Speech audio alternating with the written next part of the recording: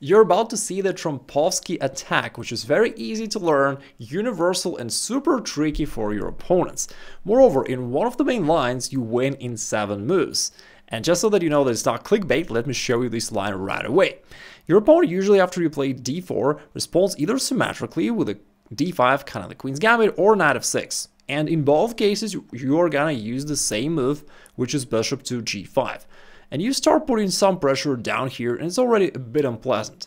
But of course, one of the first questions that your opponents will have in their mind is, hey, how about knight e4? I just move the knight away, and I counter the bishop, pushing it back. It looks almost as if it was a refutation of this move. But you play h4, and you just defend your bishop. Now, in most cases, they will take it, because if not, this knight on e4 is shaky, it's on your half of the board, it's very easy for you to attack it later on one way or the other. Black will have to waste time and retreat it back, so it feels for black like taking here makes a lot of sense. However, after this exchange, first of all, this pawn gives you some space advantage on the kingside, plus you've got this rook on a very active position, which is going to be a long-term problem for black. But again, feels very natural for black here to play e6. Just because a standard development move, plus it hits the pawn. And now there's a very interesting line here where you go g6 and you sacrifice this pawn. The sacrifice seemed to come from nowhere, like it doesn't make much sense at first, but nevertheless it makes sense. Now they can't take it with the h pawn because that would lose the rook, and by the way, that's the first little trap. But of course most of them will realize this and will capture with this pawn. Then you just play pawn e3. Your opponent is completely clueless. Why did you give up a pawn and now you just develop? Anyway, it looks like their kingside is slightly compromised, so they wish to just castle quickly. They play bishop e7, the most played move by far.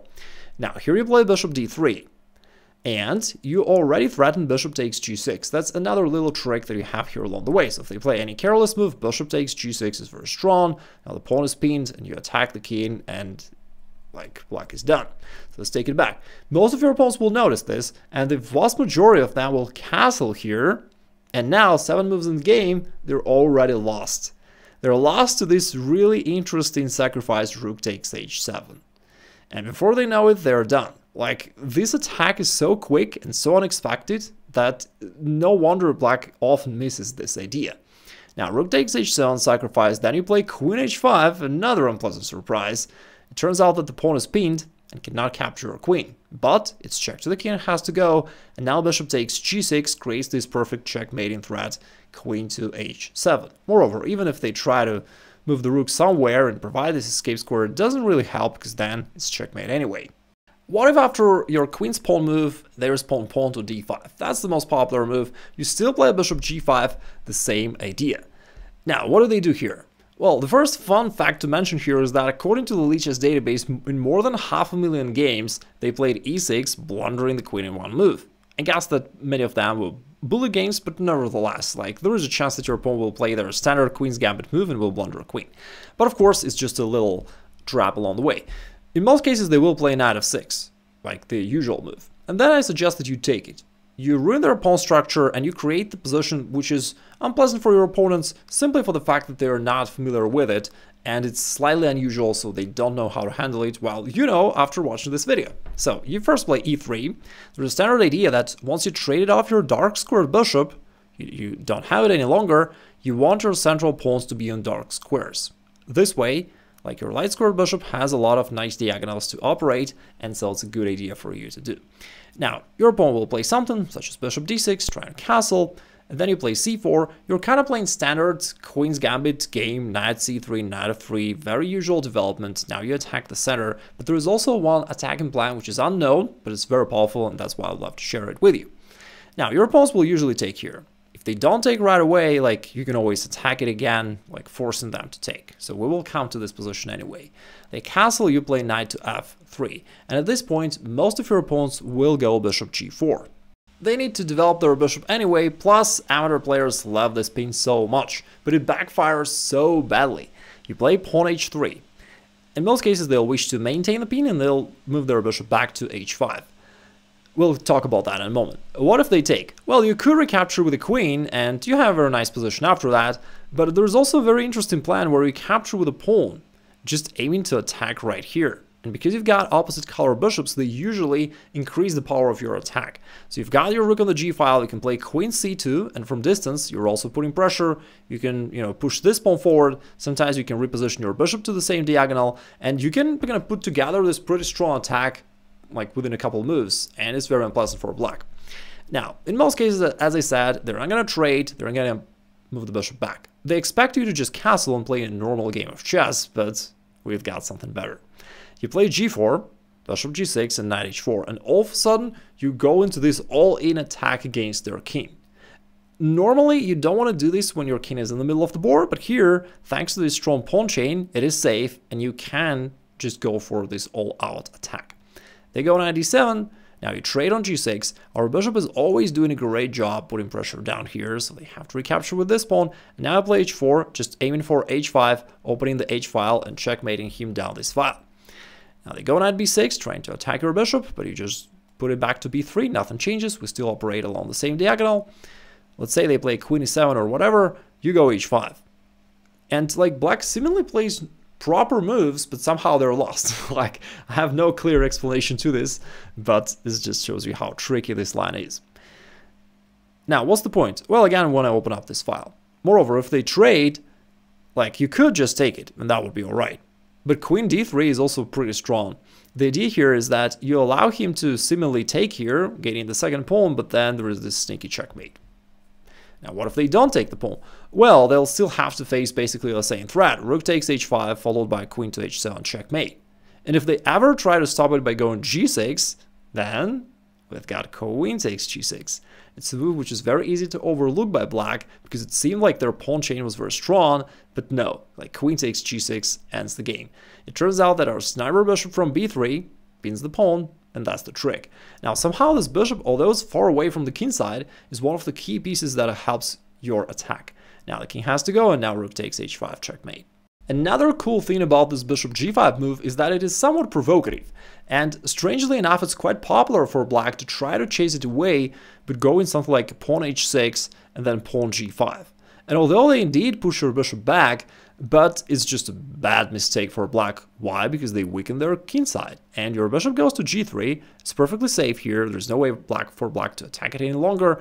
Plus your bishop is on this active diagonal. In fact, like in the London system, you do want to have your bishop on this active diagonal anyway. So it's a nice position for the bishop. But now the pawns are weakening black's position completely. Basically, they can never castle king side. It's going to be extremely dangerous. And they can't undo it. They can't move their pawns back. So it's a long-term weakness.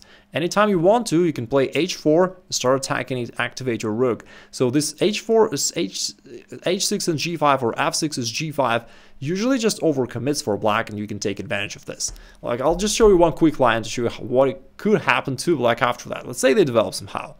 You can play e4, sacrifice the pawn. And why do you do this? Well, you put pressure down here, but even more so, you just wanting to clear this path. And you play queen h5. And now black already starts suffering for the fact that their pawns can't move back, so he can't go g6 anymore. Which means that he has to play this super awkward move king d7, which, like, super clumsy, locks the other pieces, plus the king is centralized, and that's the only piece that you don't want to have centralized in chess, right? So now I can just go knight c3, getting ready to maybe castle queenside, and d5, bishop b5, all kinds of attack. I mean, it's very easy to attack if your opponent's king is so exposed. In most cases, they just take here, but then you simply castle queenside, put in the pin here, they try to defend it, but then you can go bishop b5, check to the king. Now the knight cannot take it because it's pinned down to the king. Also, they can't go to the queen side because of our nice bishop on g3. Black helped us to put it to such a nice position, and now we take advantage of this. Which means that the only move for black to play is another weird move, king to e6. And of course, it's good that the monarch is leading the army, but like not in chess. And here, I can even finish the game in style with something like knight of 3, and this knight is pinned, can't move. And if it's taken by the pawn, then we bring the rook into play, and it's going to be a checkmate within a couple moves. For example, like king goes here, bishop d3, checkmate. Let me share with you another common line. When they play knight f6 and you bring the bishop out, they notice that it's unpleasant. They want to avoid doubling pawn, so they go e6.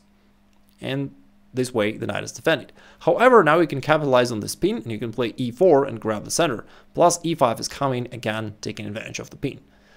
in order to neutralize the queen, they go bishop e7, but it's just a little bit passive. And again, your pawns are very strong here. You can push the pawn forward, drive the knight away. If it goes to d5, you could just take on e7 with a great position after that. But I suggest that you go like in a little bit trickier direction. You play bishop d2. And although it's a move back, and usually you don't want to move back, but here you use the fact that it's like a little clumsy for black, all these pieces, and for lack of space, black can't easily maneuver, and their pieces are hampering each other. So for instance, now c4 is coming, and this knight starts running out of squares. Now, black usually goes c5 themselves, trying to provide some breathing space for his pieces, but now you go c4, pushing the knight back. Well, if it goes to b6 or c7, it's awkward in both places. Can't move really anywhere.